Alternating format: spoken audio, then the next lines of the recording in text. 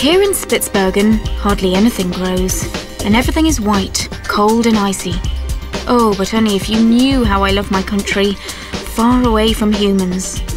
I feel strong, the mighty carnivore that I am. I can run faster than you, and I can swim much better than you can.